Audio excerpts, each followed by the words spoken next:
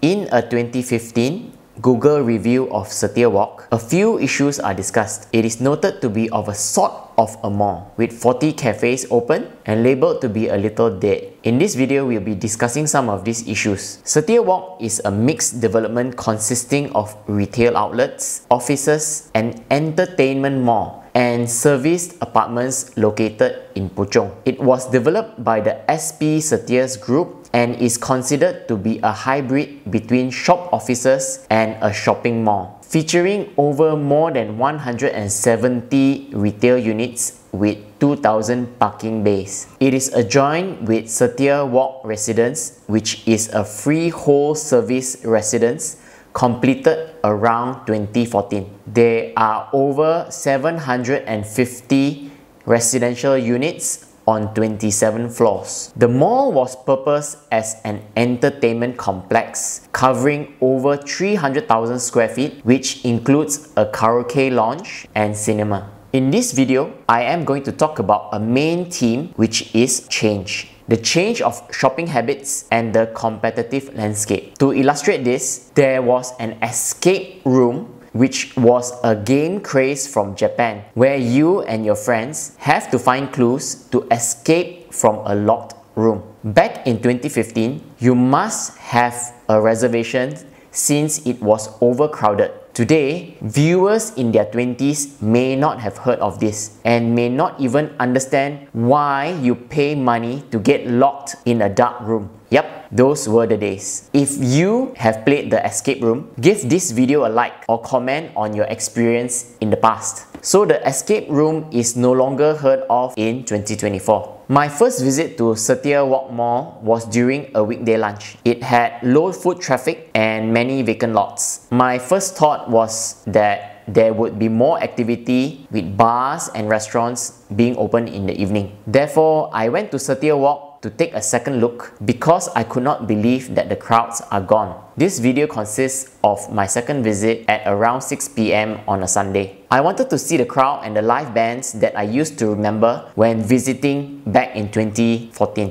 There were over 40 cafes, restaurants and bars open. I recall many live bands competing with speakers blaring and also Korean-style barbecue filling the air. It was the happening place or the place to go in 2014. I wonder where is the happening place now. It is completely different now since most bars are closed. I have covered other malls such as the Evolve Concept Mall, which has over 10,000 views and 100 likes. The Strand Mall, which has over 8,000 views and over 80 likes. Please subscribe to follow my content. What I think is that COVID has dramatically changed the behavior of shoppers. Take a minute to think of how your own shopping behavior has changed. We probably order more things online compared to 10 years ago. We can also see this trend of cinema closures around Malaysia. What else has changed? Certainly, the competitive landscape has changed. Pavilion Bukit Jalil was opened in December 2021. The experience is on a different level since Pavilion Bukit Jalil is 1.8 million square feet. My observation is that Malaysians tend to flock to the newer shopping area when it is launched and do not mind the 25-minute drive. Another more recent development is IOI Rio City, which houses Jaya Grocer, was launched in 2020. Therefore, grocery shoppers have another option today and is located within 3 kilometers from Setia Walk. However, to contrast of what keeps up with change in terms of shopping malls in Puchong is IOI Puchong Mall. Till today, foot traffic is decent in IOI Puchong Mall despite being launched in 1996, over 28 years ago. To compare and contrast the features of Setia Walk to IOI Puchong Mall, two aspects come into mind, which are in terms of anchor tenant and the parking layout. Setia Walk Mall lacks an anchor tenant selling household items. It covers groceries only, with red tick supermarket being available. However, if you require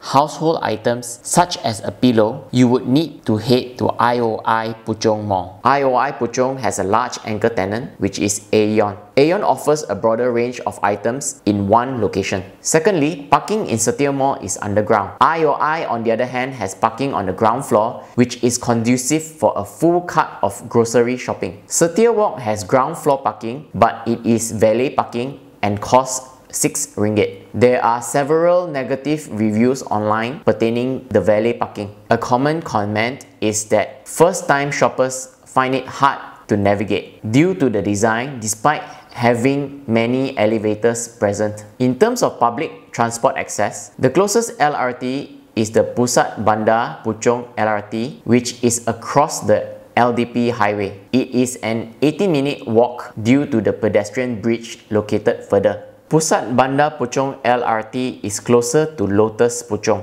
People will shop here for groceries and household items. Alternatively, the next station for public transport access is IOI Puchong Jaya LRT station, which is only 200 meters from IOI Puchong Mall. Just to mention a few previously open restaurants and bars, the Beer Factory, the Museum, the Brussels Beer Cafe, Sushi Tei, Kenny Rogers Roasters, Starbucks are no longer operating. There are a few unique reasons to visit Setia Walk. TGV Cinemas opened since 2015 and is still operating. If you plan to watch a movie at TGV Cinema, park at B2, Block E. You can take a lift directly to level 5 where the TGV Cinema is located. Second, there is a loudspeaker karaoke. As you can see, there are beautifully kept water features with a fountain. Water is clean and pristine, with no moss or algae growing. The walkway is pet friendly and a pet store called Little Furry Island. The pet store has a playground for pets in front of the store. Lao Santong beef noodle, which has 75 years of history, 6 years of Michelin Guide recognition. I personally tried the noodles and spotted the master from Taiwan. In summary, Setia Walk is a peaceful mall that caters for entertainment and a relaxing place to take a drink. There are open areas which are breezy, overlooking the water feature. While the vision of the mall to be a uniquely positioned entertainment mall, the question is it time to change to pivot to be a mall that caters to everyday needs? Do you have any other suggestions? Comment below and thanks for watching.